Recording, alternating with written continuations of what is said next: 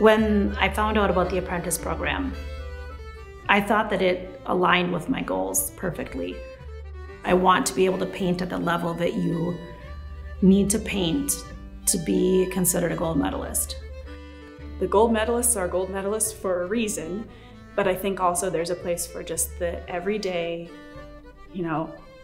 I just want to make my key rack look nice so that every day I see something beautiful when I leave the house.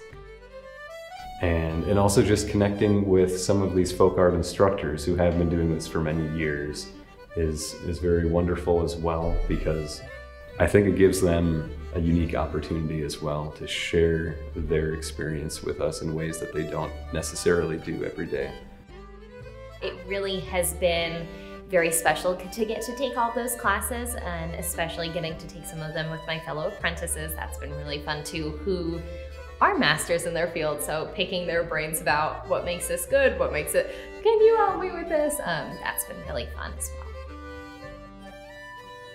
I'm getting to meet people that I probably never would have met in my discipline alone, and we're already talking reunions. And seeing their passion for their folk art, it's kind of almost overwhelming. It's a true love of their folk art.